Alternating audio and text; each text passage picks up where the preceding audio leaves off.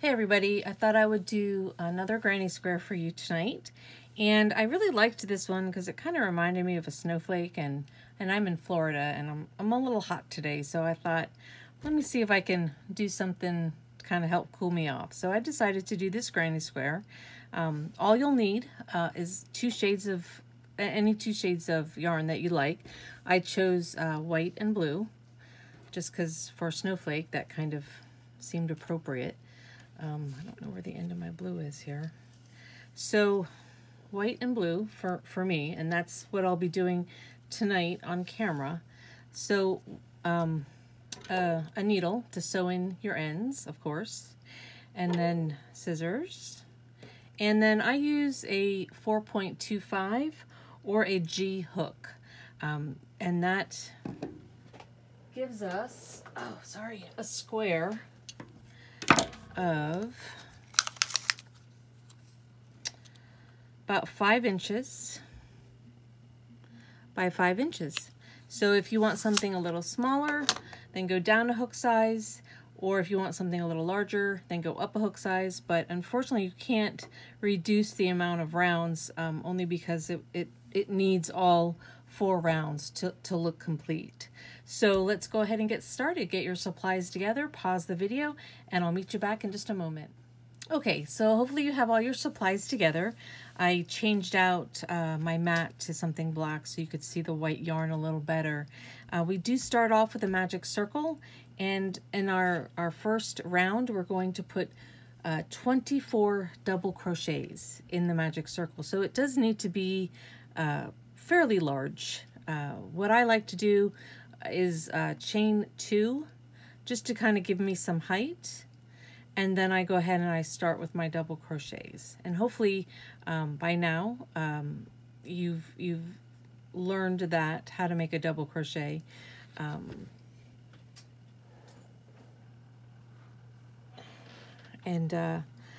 don't have to go through that with you. So I always like to just put a little stitch marker in that first one. This way I don't get confused with the chain 2. So go ahead and do 24 double crochets in your magic circle. And then once we have that in there, we're going to pull tight, and we're going to slip stitch into the first double crochet. So go ahead and pause your video, do your 24 double crochets, and I'll meet you back at the end of round 1. Okay, so that was the end of round 1. So starting in round 2, we're going to start to work these clusters around, and so it gets a little confusing, but it's not too bad as long as you have some basic knowledge of a double crochet. It's not too bad. So the first thing we're going to do after we slip stitch, I weave my tail in, is we're going to chain 2.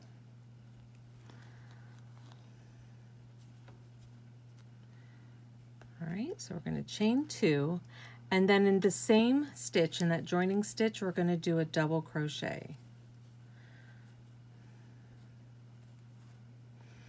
Okay, then we're going to chain 2, and then we're going to go right back into that same stitch, and we're going to do our first cluster. So let me show you how we're going to do the cluster. You're going to yarn over, insert your hook, and pull up a loop. Yarn over, and pull through those first 2 loops. Yarn over, go back into your stitch, or pull up a loop, yarn over, and pull through just those first 2 loops. Now you have 3 loops. You're going to yarn over and pull through all 3. Okay, so it's like 2 half doubles as a cluster. Okay, so after you get your first cluster, you're going to chain 5,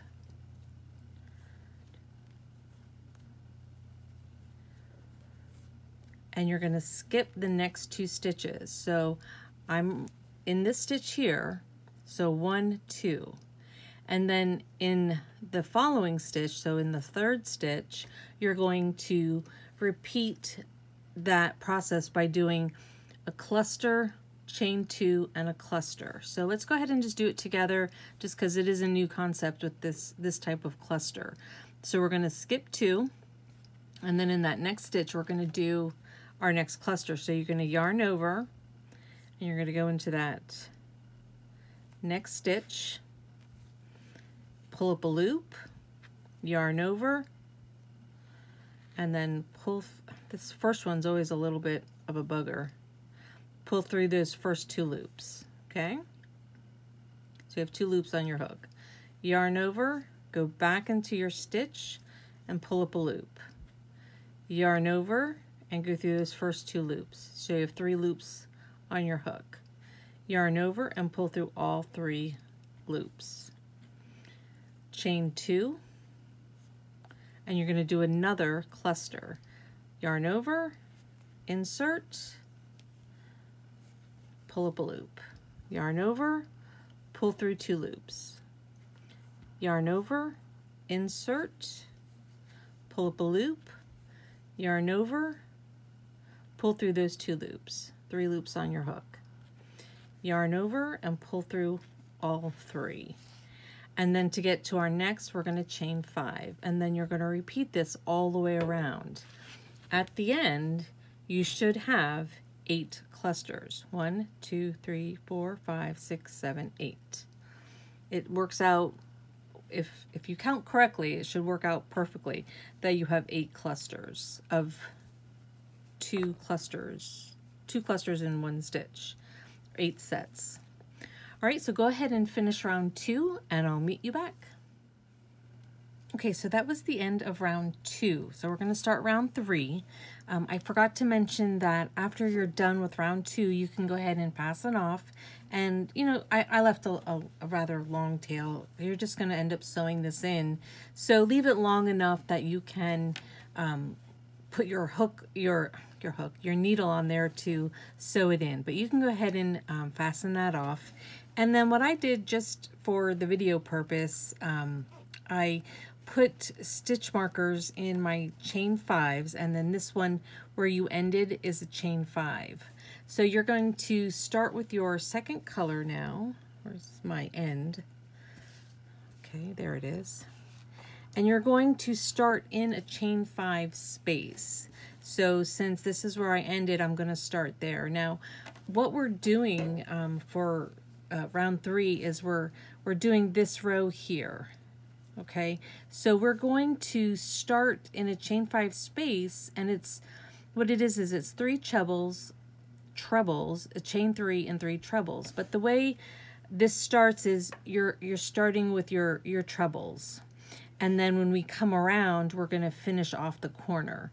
So your corners are your trebles, and then the in between where you're going to put half doubles. So we'll go ahead and do it together for a few turns, just so that you can see. So you're going to attach your second color with a slip stitch, and I would not do it over here because you're going to come around. So, you know, in the middle of the chain 5, because leave a long enough tail so that you can sew that in.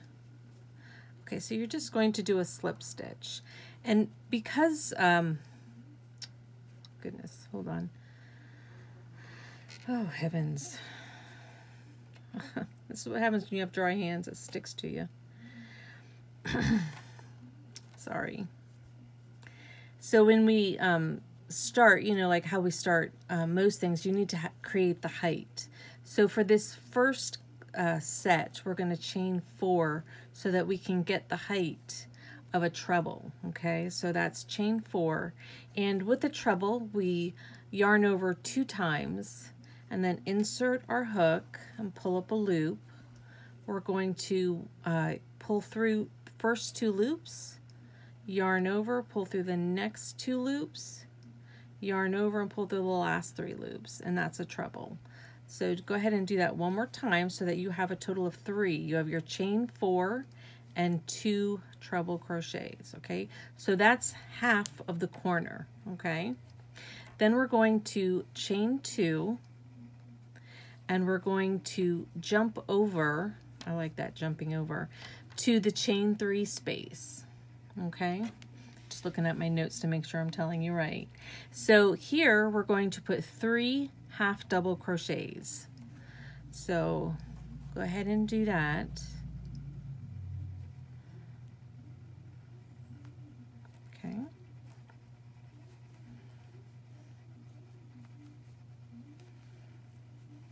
3 half doubles, and then we're going to chain 2.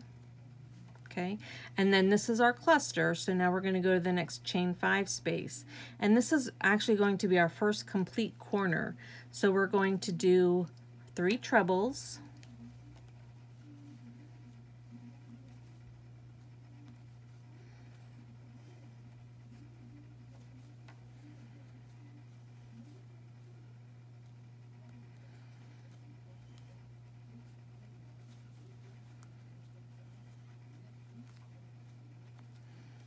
then we're going to chain 3 and do 3 more trebles. So you may have to slide that over a little bit. Let me take out this stitch marker. And you don't have to do the stitch markers. I just did it so that you could kind of see, because it's white on white, and I didn't want it to get confusing. Okay, so now I'm up to my second half of the corner there, so I'm doing my other 3 trebles.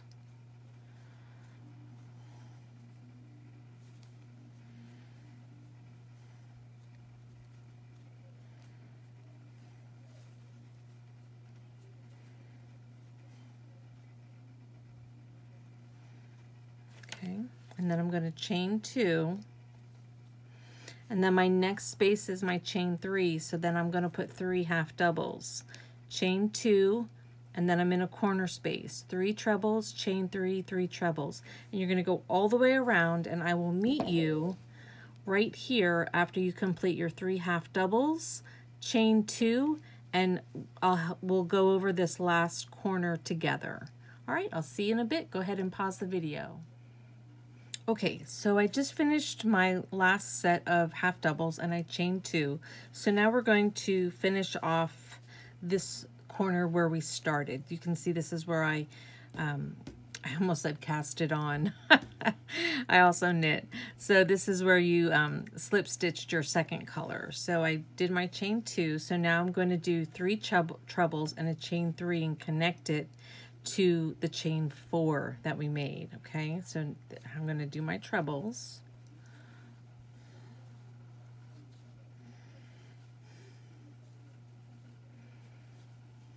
Oops, trying to not get that white caught in there.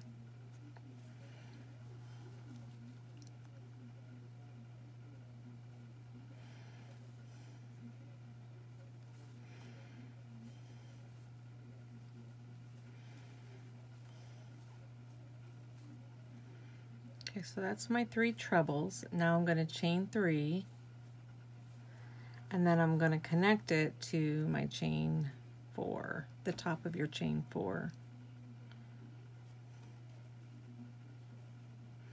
And then that completes round 3.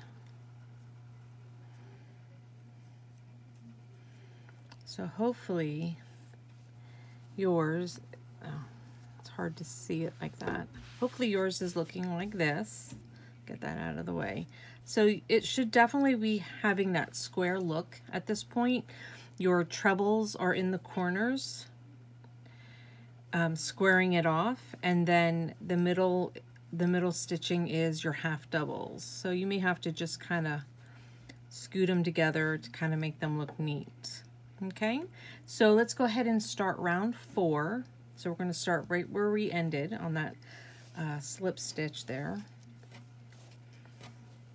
Okay, so the easiest way, so now we're going to do this border of single crochet. So the easiest way that I can explain it is in the chain 2 spaces, wherever you jump to the next cluster of stitches, you're going to put 2 double crochets.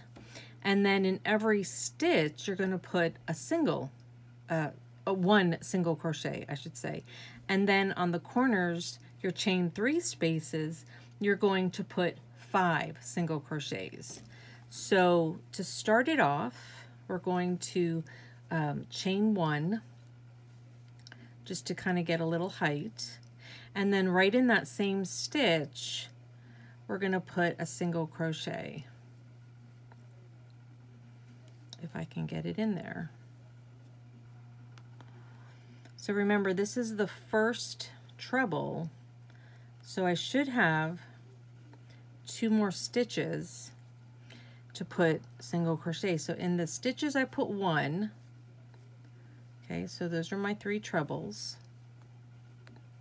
And then I have a chain 2 space, so I'm going to put 2. Now I should have my 3 half doubles, so now that's 1 single crochet in each of the half doubles. Now I have another chain 2 space, so I'm going to put in 2 singles. And now I have my 3 trebles.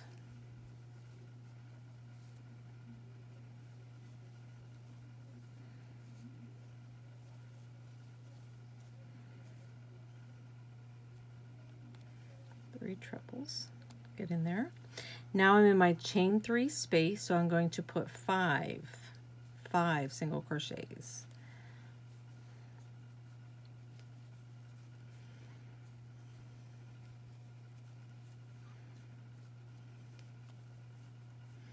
And then that just rounds it out really nice, makes it a really nice corner. And then of course now you're back to your 3 trebles, so you're going to put 1 stitch in each. And then this is your chain 2 space, so you can put 2 singles, one in each stitch, and go all the way around. And I'll meet you at the end of round 4. Okay, so I didn't remember if I had mentioned that after you do your last 5 single crochets, you're going to slip stitch into the first single crochet. And then that is the end. So you can go ahead and cut some yarn, and again leave it long enough just to sew in the ends, and I always do 1 more slip stitch.